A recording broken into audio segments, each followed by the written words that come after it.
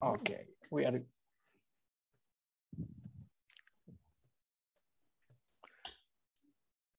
Shall I just dive into it, or do you want to say anything first? Well, if you want, I can introduce you in Spanish for the audience to know who you are. A little bit. A little bit, ok. Bueno, muy bien. Bueno, bienvenidos a la primera charla de AOOS. Sí, es de AOOS 2021. Estamos con Shane Hastie. Es el director de programas de Easy Agile y nos va a hablar hoy de Product Ownership, ¿vale? Shane lleva desde 2019 como director de desarrollo en Easy Agile y lleva 30 años en el sector, ¿sí? Como desarrollador, como líder de equipo, ¿vale? Y ayudando a los equipos a generar resultados. Él está viviendo en Nueva Zelanda, ¿vale? Pero se dedica básicamente a la gestión de Easy Agile en todo el mundo. Okay, Shane, good to go. Gracias. Good day, folks. Thank you.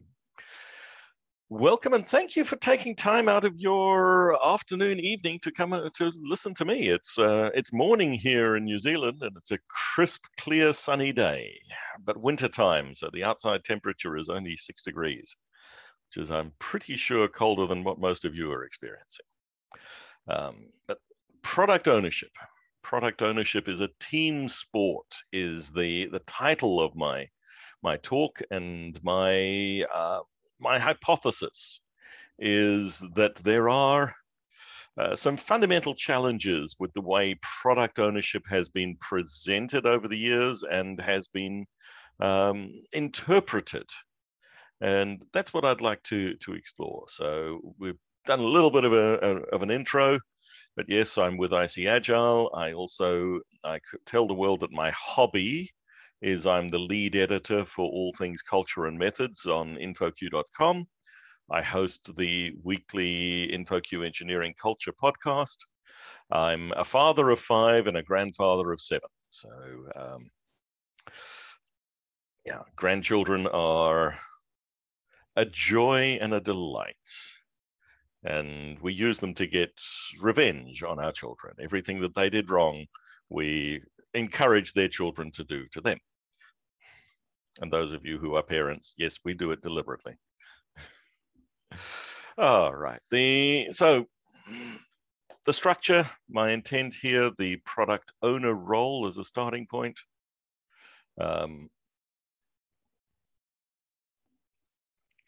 Then we'll look at project types and what's the impact on those. And then I want to talk about my hypothesis that the product ownership is a team activity. And then a little bit about value versus velocity. And then we'll wrap things up. So I think we're going to go about 45, 50 minutes with, we'll have a couple of points where we'll put people in breakout rooms or have some interaction.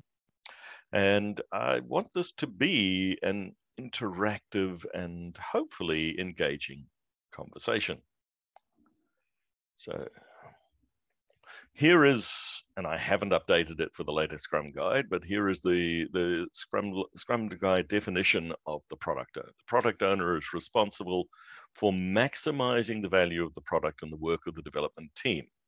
How this is done may vary widely across organizations, Scrums teams, and individuals. The product owner is the sole person responsible for managing the product backlog. Now, if we look at that boundary of that's the primary responsibility of the product owner, is to manage the product backlog. The Scrum Guide very deliberately says that there are many, many ways to do this. The most common interpretation that I have seen for doing this has been the product owner as, quote unquote, the single ringable neck.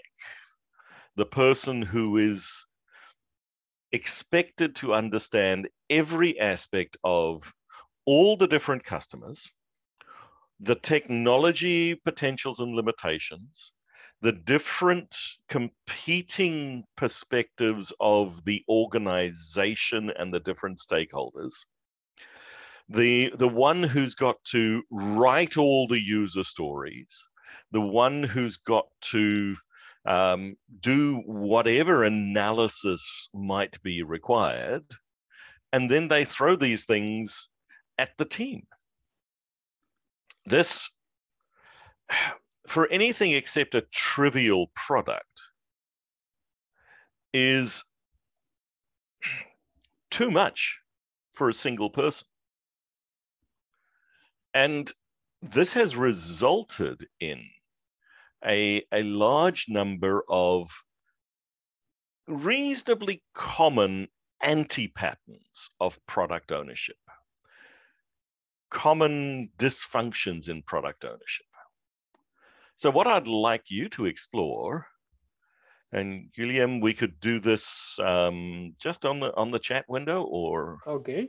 Actually, or I can stop sharing, and we're a small enough group, there's only 28 people, we can ask people, turn your cameras on and talk to us. And please talk in Spanish. I will trust Guillaume to explore. Okay. Ok, os ha pedido si queréis hablar, sí, poneros la cámara para contestar la pregunta que tenía en el chat, que podéis contestarlo en el chat si queréis, ¿eh? Si habéis visto antipatrones, si habéis visto partes donde el rol del Product Owner queda completamente, sí, sobrepasado. Si queréis podéis hablar directamente, habilitaros el micro, o podéis contestarnos, ¿sí? Podéis contestarnos por el chat, cualquiera de las dos cosas. ¿Puede ser en español? Sí, sí, totalmente. Y luego se lo traduciremos. Sí, sí. Bueno, en mi caso acabo de arrancar un proyecto con Scrum. Vale. Y el Product Owner, el problema es que no le dedica el tiempo que necesitamos. Y, por ejemplo, en el planning ni siquiera estuvo el tiempo completo. O sea, nos dejó un backlog a medias. Y el planning se retrasó a 2 días. Vale. 16 horas porque no teníamos el apoyo del Product Owner y había cosas que había que consultarle y no estaba disponible. Entonces yo creo que eso es algo bastante grave. Ok, vale, se lo digo a Shane. Shane, the first comment. The product owner was not available full time. The product owner just delayed the sprint planning because he was not available, and the team didn't have any support at all from the product owner. Yeah. And then we have another one in the chat saying, I just lived an experience. The product owner was the Scrum Master and the product owner at the same time. Yeah. Yeah, the absent product owner, the dual role, oh, that is hard.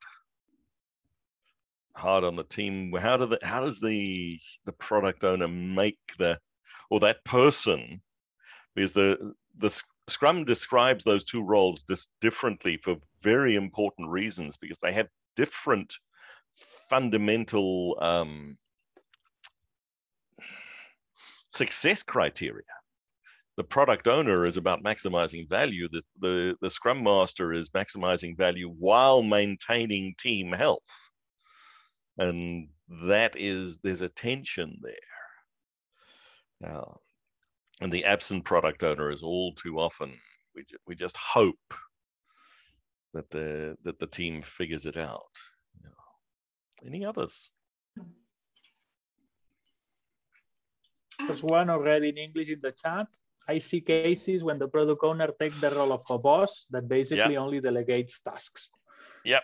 I used to be a project manager. Now I'm a product owner. Do as I tell you. Yeah. I have a question. I'm just new in this world of Scrum and Agile frameworks and everything.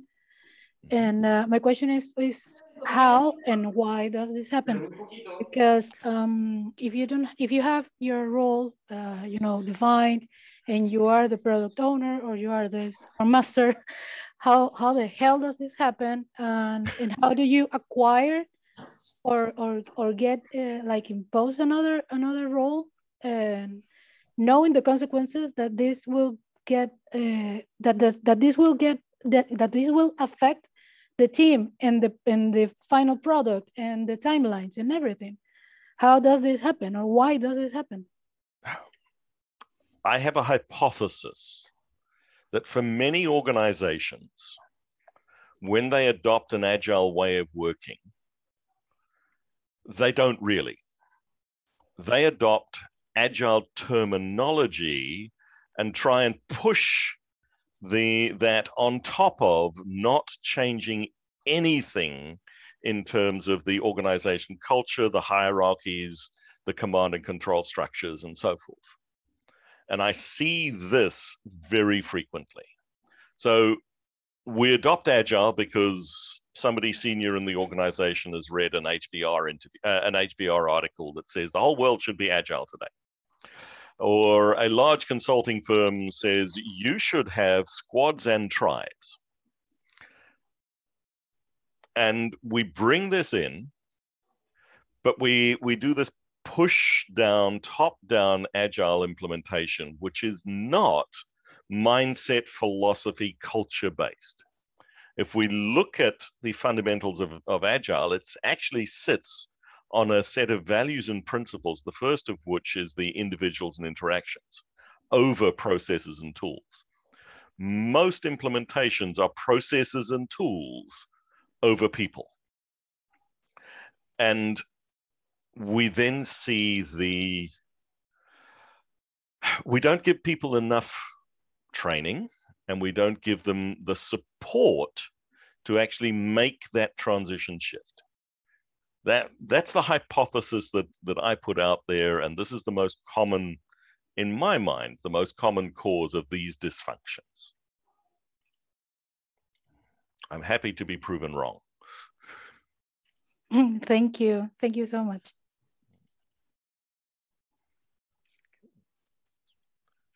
Yes, another one in there. The product owner is not empowered and doesn't understand the things the team is working on. Yeah. Yes, the product owner needs or should have a deep understanding. So thank you for those. I'll come back to my presentation. One of the things, and this does go right back to the very beginning, the very foundation of Agile. In 2001, when the authors of the manifesto got together, the domain space that they were largely working in was the small team environment. There was some stuff happening, and Alistair Coburn's work on crystal methods was one that looked a lot at, okay, what is the specific context? But most organizations that adopt Agile today, and I am going to say most, do start with this, let's find a one-size-fits-all cookie cutter methodology. And we know that there is no one-size-fits-all. The work that we do today is different. Every organization is different. The complexity of the problem, the complexity of the solution space.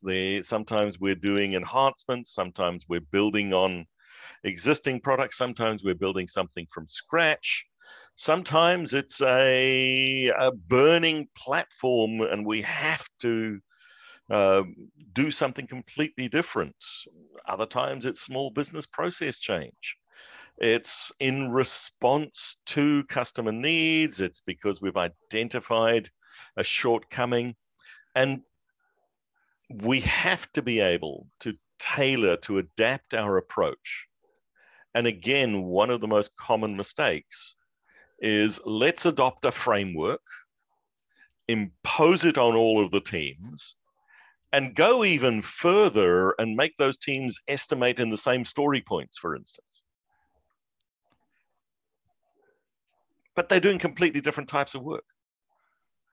But also all too often. And when we think about what we call the Cinderella project, Janita Andrea defined this all the way back in 2005.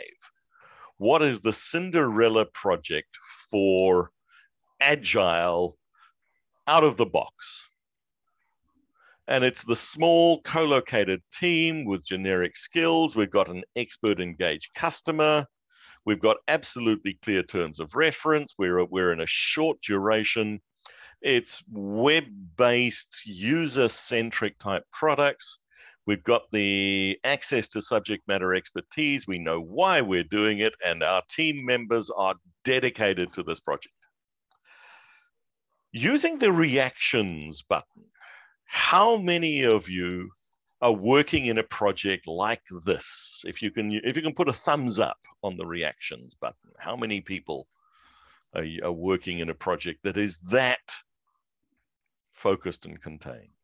Ok, sí, Shane nos pide que uséis las reacciones de Zoom que están abajo en la toolbar para sobre todo centraros si habéis estado en este proyecto, en este estilo de proyecto Cinderella, Cenicienta, ¿vale? En un equipo pequeño colocado, con skills, digamos, genéricas, en menos de 12 meses, centrado en el usuario, ¿sí? Con expertos en la materia y con una visión de proyecto clara, ¿vale? Podéis poner ahí, vale, ok, I see thumbs up, to closes, to no's. I think it's a no in Zoom. Yeah. So there's a number of X's and there's a few thumbs up. For those of you that are working on the Cinderella project, it's wonderful, isn't it?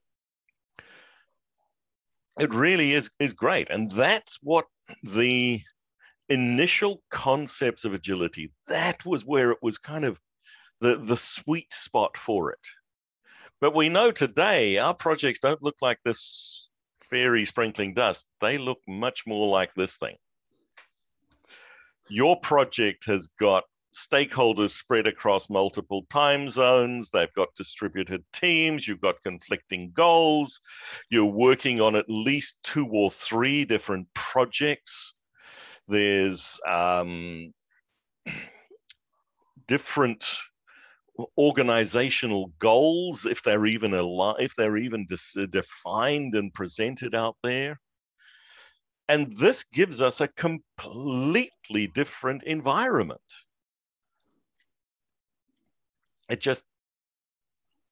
We're not Cinderella. Very, very few of our projects today are in this Cinderella space. They're more the ugly alien. Philippe Christian gave us a model to help think about the aspects that we should consider when we come up with our approach to our way of working. And he says that he calls it the octopus model because there are 8 arms to it. And the context for your project is all of these things, plus possibly more. There's the size, and I don't care what unit of metric we use. We know the difference between a small and a big project. There's the level of criticality. What happens if something goes wrong? Do people die? You know, are we in missile guidance systems? Are we in medical device control systems? Or do we lose half an hour of productive time? Or do we not even notice it if the system goes down or if something is wrong? What's the organization's business model? Are we a bank that uses software, or are we a software development company selling banking systems? How stable is the architecture for our product?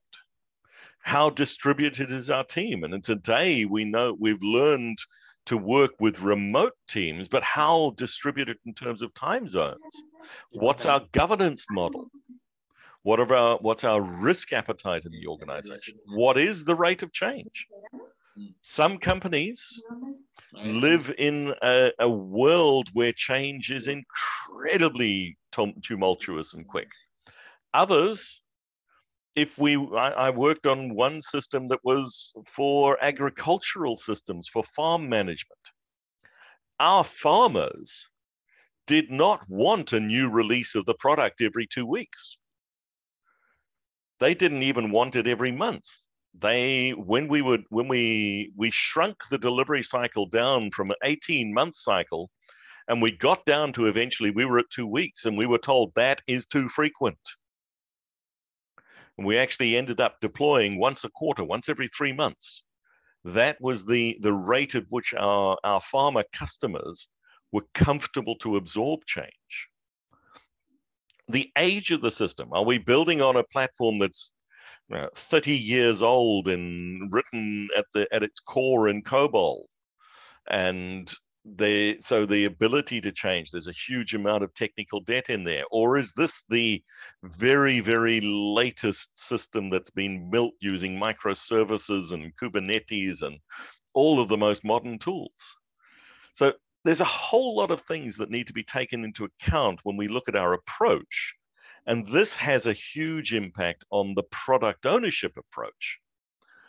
Because what product ownership needs to cover is all of these things: marketing, product management, business advocacy, customer advocacy, end user advocacy. So we're bringing very different perspectives. We have to, as the product owner, we need to understand the domain subject matter. We need to be good at analysis. We need to be able to build analysis models to simplify complex situations and understand them more effectively. We need to understand the elements of user experience and graphic design. We need to be innovators. We need to be good communicators. Oh, by the way, we need to be good at making decisions, and we have to understand the legal elements. This is Superwoman. She doesn't exist in the real world today. There's no way that a single human being can have all of these responsibilities for any sort of a complex product. So this is where the concept of the value elements of the team and the delivery elements of the team. So a single product team needs stakeholders, needs people who are focused on delivering product, and people who are focused on identifying value. They bring different perspectives. They are the linchpin of the two roles of what Scrum calls the product owner and the Scrum Master. The value team facilitator and the delivery team facilitator. So those two work incredibly closely, and the rest, we treat this as a single team. This is an important thing. I'm not advocating for separate teams. What I am advocating for is different team members having different focus areas and bringing that different perspective. So if I look deeply into the value-focused elements, we need that facilitation. This is the hat that Scrum calls the product owner. That I prefer the term value manager. Their responsibility is to maximize the value that we deliver to the organization. They will do some project management. There needs to be project management competencies in there. There also needs to be governance. And the governance you see behind the representative in the circle, there's one voice coming into the circle, but behind that is the whole organization governance model.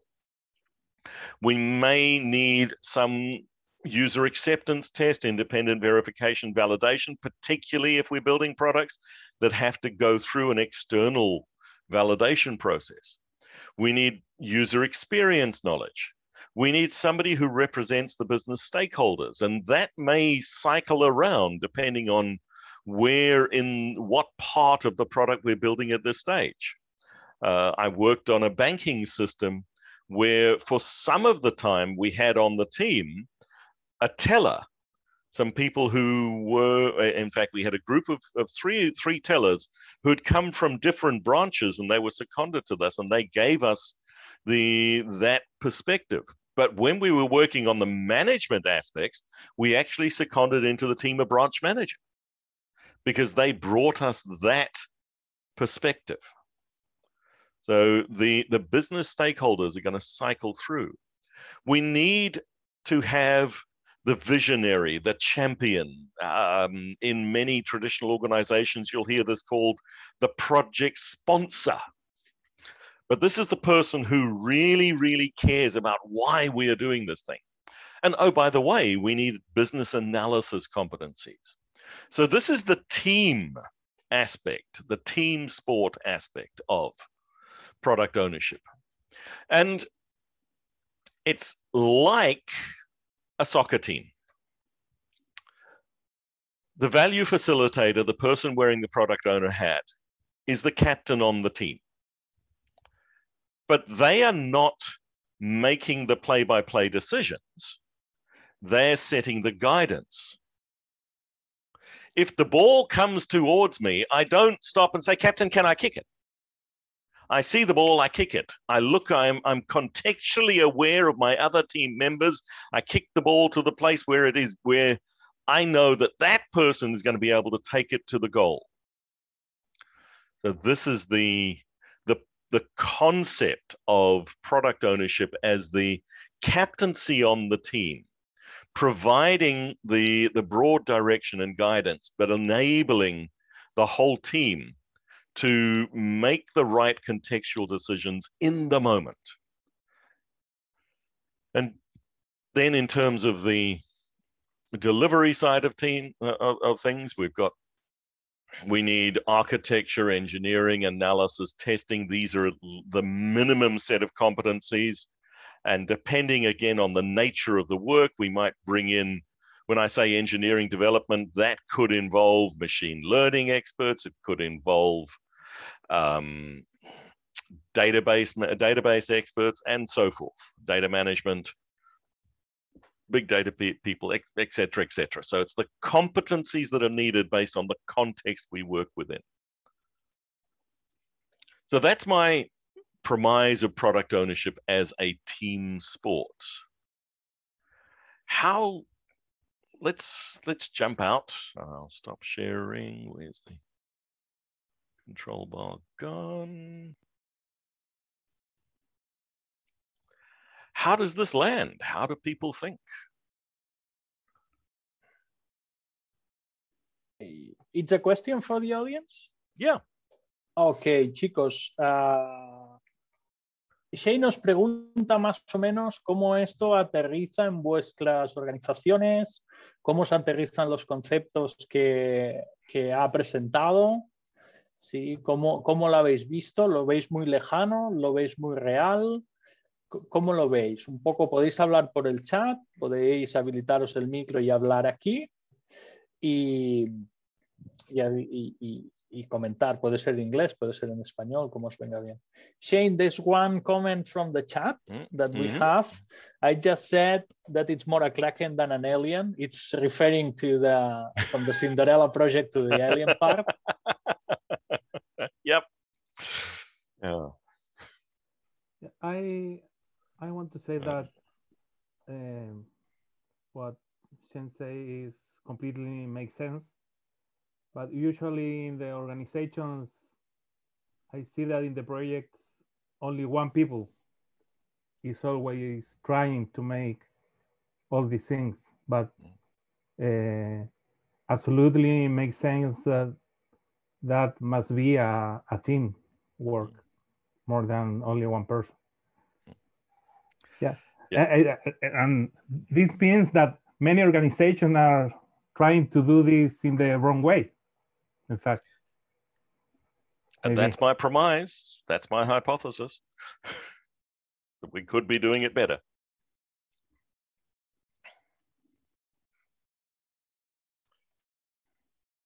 But my question is for the people that want to be a product owner, yeah, and go to an organization and start to drive and participating as project manager. That means that for the managers, they must say, hey, you must hire too many people to do the same role. How communicate this to the managers? How tell that or persuaden in Spanish? Yeah, How... I'm gonna go with, you probably don't need to employ too many people. What you need to do is engage people.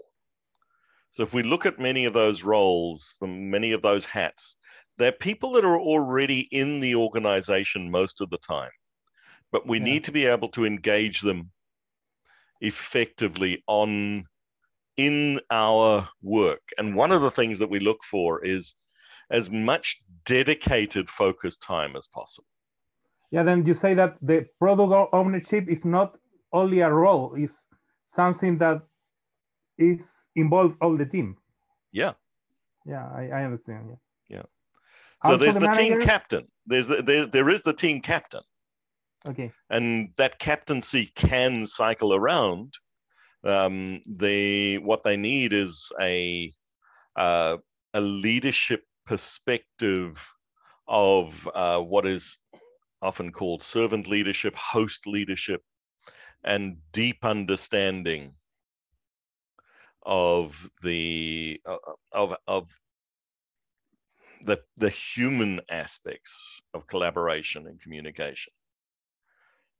I see a statement in there, I'm the Scrum Master and I also have to be the product owner. That is fundamentally so difficult, because when we look at those two, the conflict.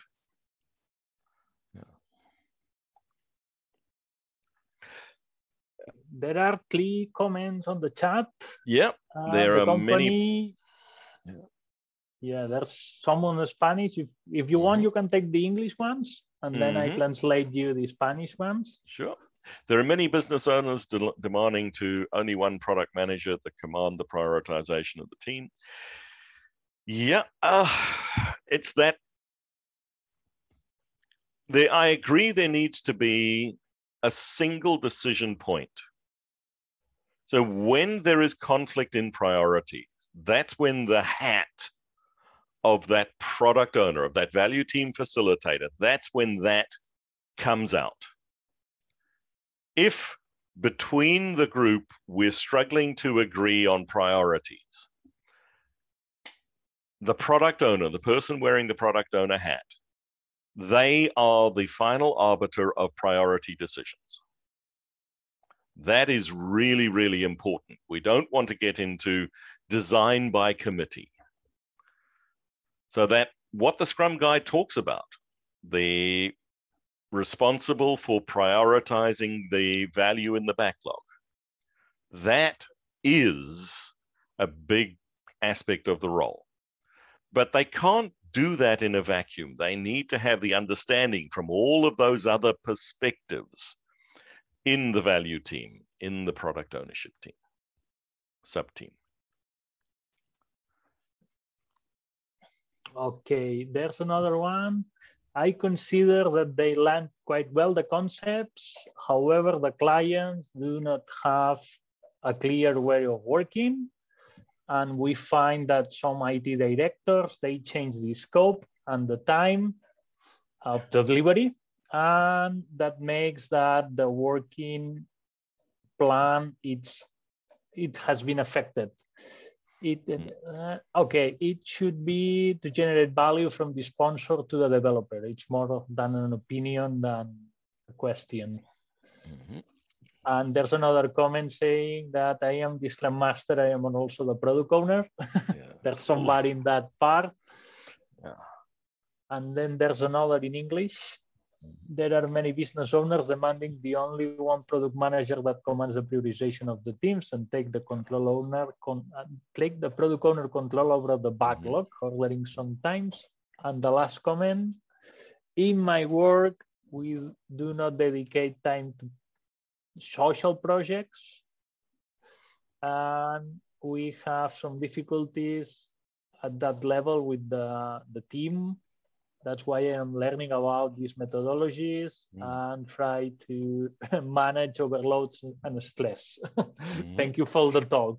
It's more than an opinion than a question. That's also great. Yeah. Agile is about individuals and interactions, creating sustainable humanistic workplaces. That's why I got involved with the Agile movement at all, was because I saw the opportunity to move from the mechanistic command and control management style that I was uncomfortable with to a more interactive, adaptive. In 2001, I read Kent Beck's original book on extreme programming. And at that time, I was leading programming teams. And we applied these techniques, and lo and behold, it worked. And that was enlightening for me. So thank you, folks. Let's move on. And now I'd like to talk about one of the most common mistakes that I see. The backlog is not a series of stacked plates that we just pull from the top with every item is exactly the same. In my mind, the backlog, the shape of a healthy backlog, is a funnel. And think of, I used to do work with mining companies, and in particular with the diamond mining companies in Southern Africa. And in that space, in the kimberlite fields, these are volcanic pipes that go deep into the earth. And what they do is they blast these big rocks out of the ground and they put them into an ore crusher. And they crush them down to smaller and smaller pieces, and they throw most of it away. And what comes out at the bottom are the gems. Your backlog is that pipe of rocks. In there are some gems and diamonds.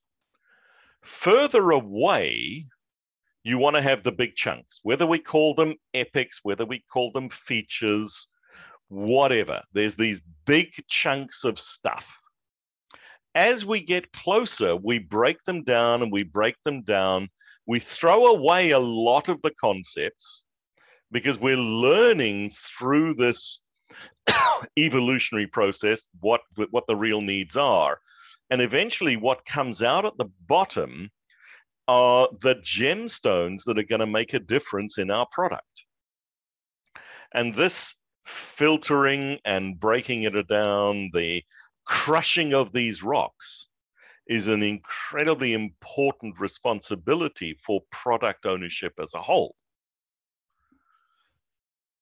If you have a backlog that has hundreds or thousands of user stories in it, you have no way of managing and effectively using that backlog. You can't contain it in a single head. And by thinking of it as that time scale, and there's a clear understanding of the time scale, today we're at the what we need now. This is the small pieces that have been really well understood. And you'll notice they're a lot smaller, and if we add the volume at the bottom, there's a lot less than what goes in at the top. Now, we know statistically that around about 2/3 of features in products are never used. In the typical software product today, the one statistic said 68% of the features that we built are never, ever used. They're built because somebody said, it would be good if, or that would be a great idea, or while we're doing that, can we do this? But the reality is, it's not going to be used. If we can prevent those pieces being built, we can immediately cut the time and cost of our projects. We also reduce the technical debt because bugs live in bits of the system. So if we can take that filtering and think about, okay, where are we, and the time frame, You know, wishful thinking. These are the things we would love to have. They're big rocks. We don't spend a lot of time thinking about them. We filter those down. We throw some of them away. We break them apart. We get to what do we want someday?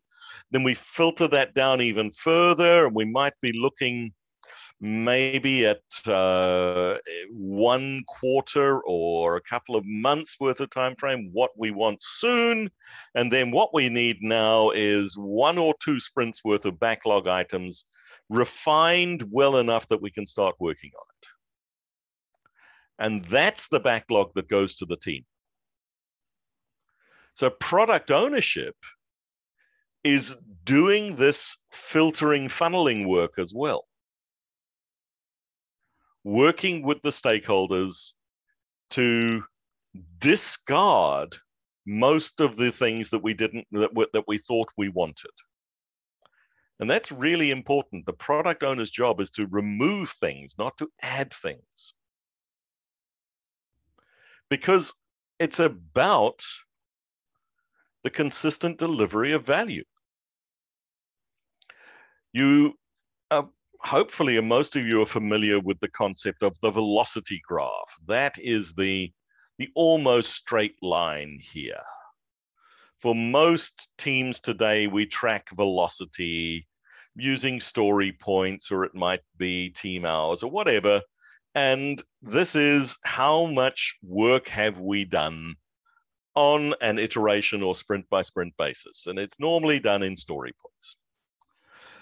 What many teams struggle to do is to track value. That's real value delivered to customers. And your value curve is going to have an S shape. Your first couple of sprints are going to deliver not a lot of value, but it's going to be important stuff. There's some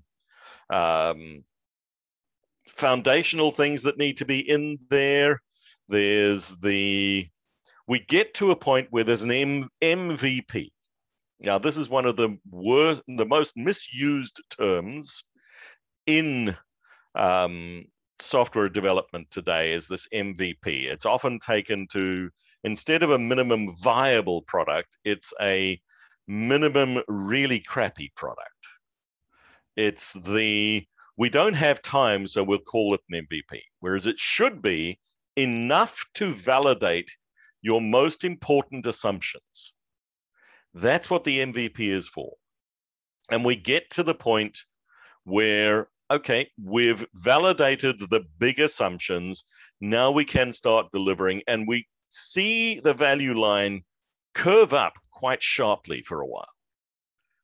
And this is when we're doing the most important elements in the backlog, and we're refining the backlog and bringing things through. Then we get to a point where we've done the things, and now the incremental value that we're delivering is actually harder to see. And one of the most powerful elements of the product owner role is the ability to say, stop. We have done enough to recognize when the value curve is flattening out and say, all of this other stuff that's in the backlog, even though it's still there, it's not going to add more value than it will cost us to build it. So stop it. Stop work and move another backlog into this team. Don't disband the team, but move another backlog into this team. One of the criteria, one of my strong suggestions is the concept of stable teams. Don't have a project-based culture where we reform the team. We give people just long enough to become an effective team and then we disband them. No, keep stable teams and bring new work to the team. Because by stopping work here, we have saved all of that cost, and the value it would have added was trivial. Knowing when this tipping point happens is a bit of an art, and it's the key, in my mind. This is the most important responsibility of the product owner. Knowing when to stop. So this is part of that prioritization and value management. So that's what product ownership is. The other thing about it is innovation. Jim Highsmith, way back in 2007, the #1 challenge of agile project management is creating a culture of innovation. Everything else pales in comparison. And this lovely term, agile projects often attempt to implement the new, the untried, and the nearly impossible. This is not the problem in domain in which controlling tasks to achieve a fixed plan will succeed. This is a problem domain that demands the innovative exploration of possibilities.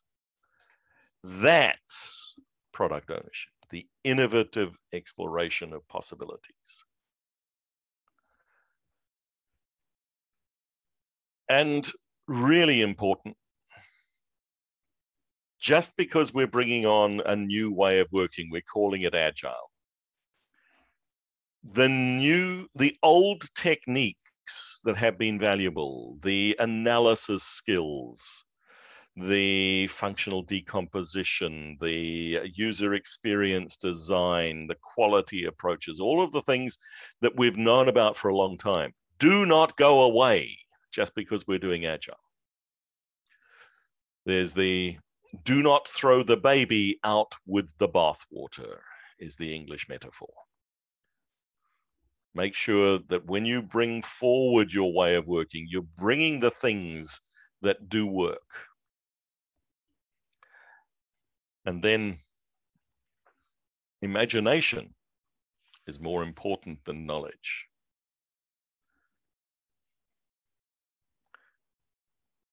The product owner needs access to people with creative thinking. Envisage and understand and identify future possibilities that create business growth.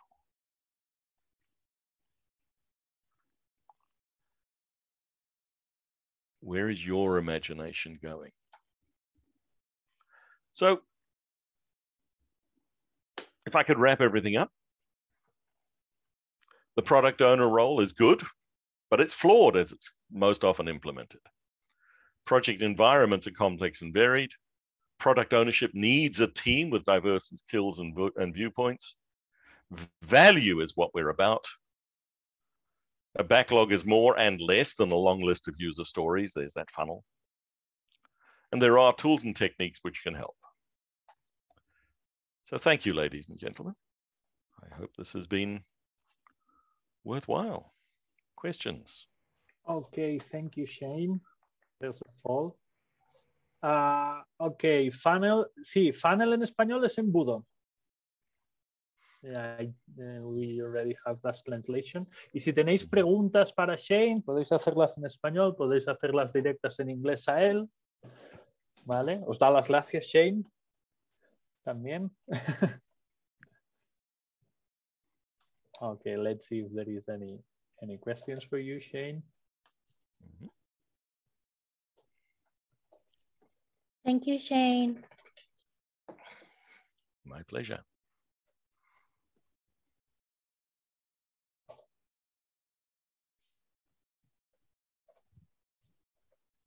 Okay. Thank you for the information. Really interesting. Okay.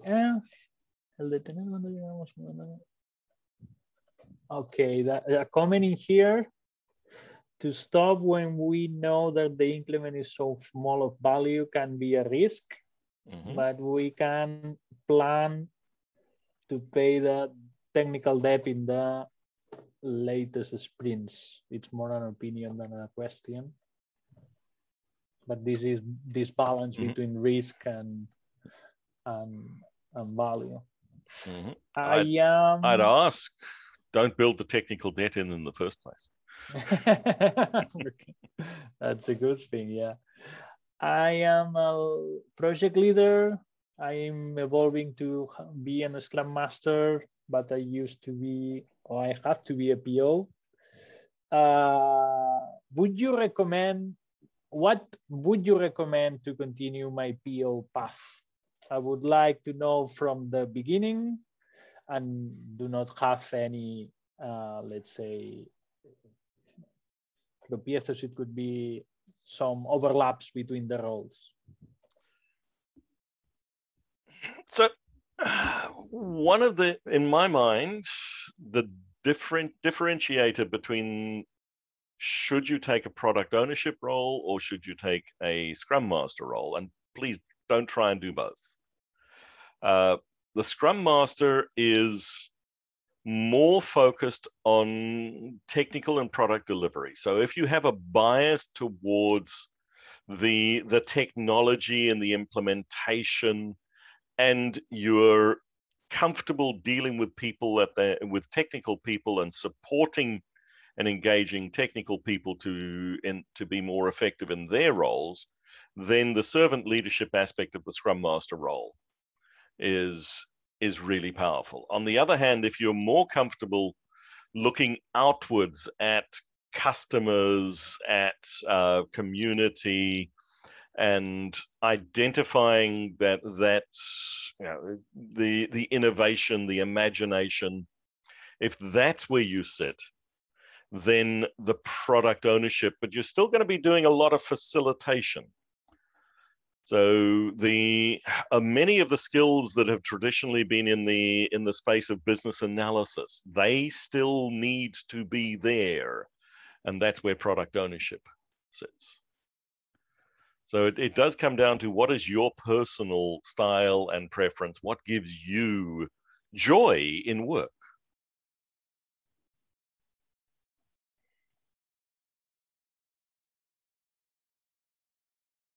Okay, thank you. Any further questions? Somebody that wants to share or comment? ¿Alguien que quiera compartir, comentar? I have a doubt. Okay. So when you were explaining the, the curves, to recognize where the curves started flattening, there is a limit of value that you can add to the product or to the final product. Not recognizing this flatten can deliver in the downhill, or just ultimately stay as a flatten forever. Well, what it does is I would say it will actually decrease the value, because what we end up doing is building more and more stuff that people don't use. Oh, okay, got it. And just by having that, there's going to be latent defects and bugs lying in there. So you're going to build technical debt into the product as well, which in the future, when you now need to adapt that product to a new set of needs, make it harder to change. You're going to have more stuff that you don't use for whatever reason. Yeah. And that develops that delivers in spending more resources, more time, more unnecessary, time of people working, whatever, and that's okay. Yeah. And you can get to a point where the value curve has become flat line, has gone right down to the base, where where actually you're just maintaining this product costs us more than we get from it as an organization. Yeah, that's why it's so important to recognize where to stop. Yeah. Okay, that's my doubt. Thank you so much.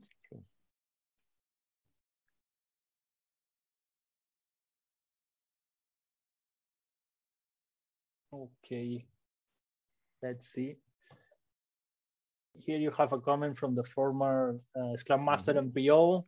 Excellent response. Thanks for your pathway and orientation.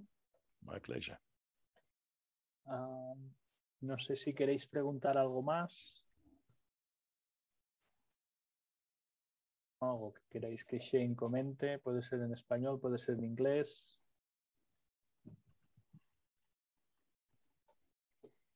Okay, you have a question in the chat.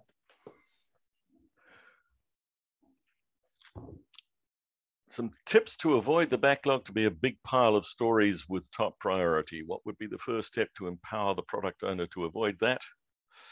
I'm going to say there, don't try and do the detailed breakdown too early.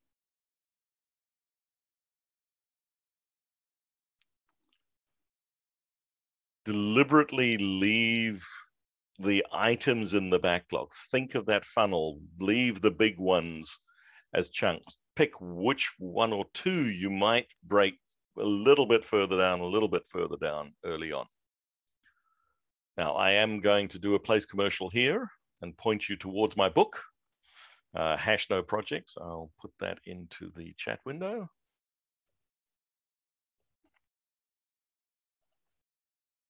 Okay, yes, just put the book on the chat. Because in the book, we do actually talk quite a lot about the shape of a healthy backlog.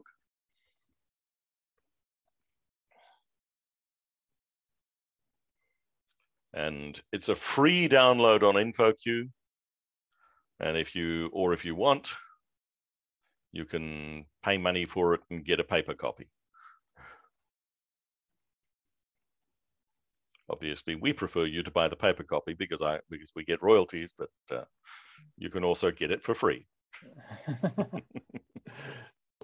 Okay. How you can handle the changes of the increments in the case that the client doesn't feel satisfied is not to end into infinite sprints. How to handle changes, basically. How to handle change? Well, yeah, with a client not satisfied. Engage your clients earlier. Bring them into the sprints. Bring them into, so it's not at the end of every sprint we go and talk to a client. It's right the way through the work that we're doing. We're engaging the client constantly. So there's no surprises. We're getting feedback.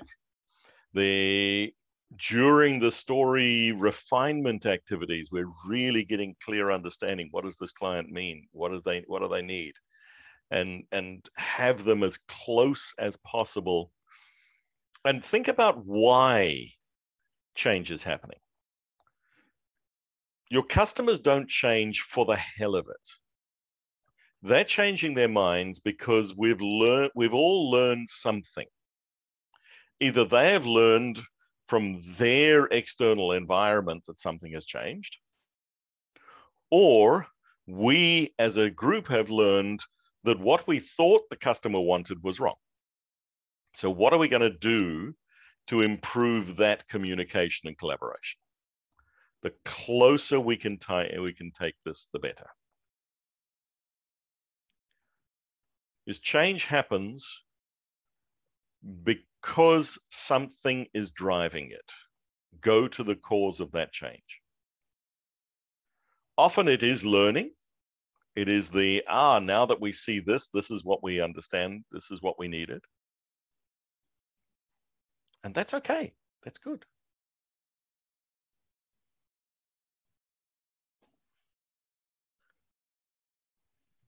Then you have any specific technique to decompose the backlog? Yes, and that's a whole nother session. No. I will, and here I'm going to point you to the IC Agile Learning Outcomes, the product ownership. Agile product ownership covers a lot of those techniques. So we have at IC Agile, we have a certification in product ownership.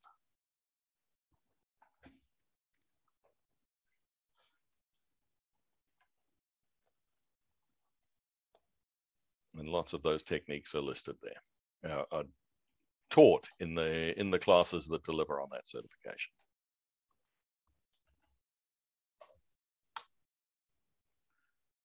Okay, Shane. Okay. We are running out of time. Mm-hmm. Thank you very much. Thank you very much for having me, folks. Enjoy the rest of the Open Space event. And I'm honored that you invited me to come along. No problem. Thanks. You are welcome. You'll see. Yeah. You have a lot of people interested in, in what you say. Okay, thank you very much, Shane. Thanks. Bye. Bye. Bye, bye. Ok. Bueno, chicos. Cositas. Voy a parar de grabar porque os voy a decir unas cuantas cosas del evento.